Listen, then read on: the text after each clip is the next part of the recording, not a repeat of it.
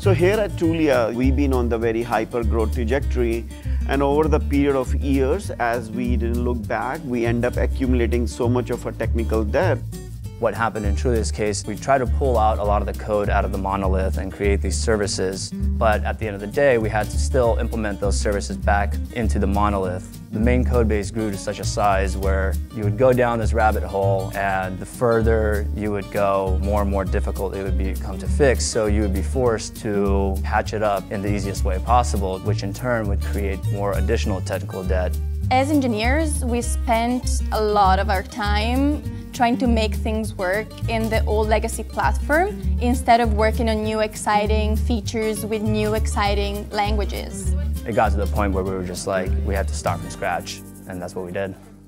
It all started when some of the engineers came together and they're not going to accept the status quo. In that innovation week, they did this project and they said, look, if we go and use this new technology, we can move fast. And that's where we came up with this idea about Project Islands. I realized that was a big deal for the company because then at the end of the Innovation Week, we did the presentation of the project and we won the prize. So every engineers at Trulia voted for us, and then it was pretty clear that we were trying to solve a pain. The front-end part is based on framework called Next.js.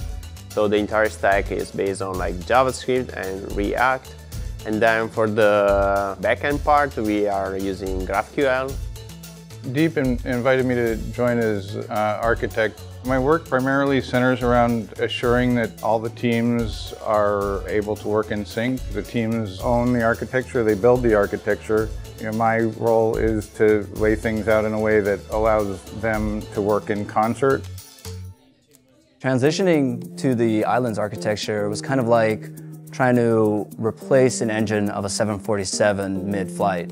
The engineering department was extremely excited about this new project.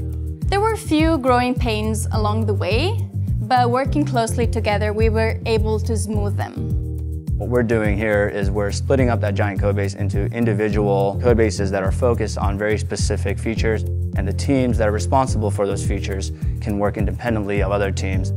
The application shell is where we house a lot of our shared functionality. A/B testing, tracking, authentication, the navigation bar, the footer, all of that functionality is provided by the app shell to the islands. Our philosophy always been, we are the innovators. We want to move fast. And the way we do this is, being an early adopter of the new technologies. And, we go out and we look into what is being used and how we're going to scale. And when we take those risks, we work as a collaborators and as a team sport to make sure that all of us are in this together. I like to go around and ask, okay, how is like now your day-to-day job, right, compared to where you used to? And everyone say, oh, thank you, it's so great. Now I can like just focus on my code, deliver my feature, I see my code deployed quickly, and it's like completely different world. And to me, that's like is one of the proof that we are in the right direction. I am very proud of what we accomplished so far. It has been challenging, but it has also been fun. And I'm looking forward to what we can build next.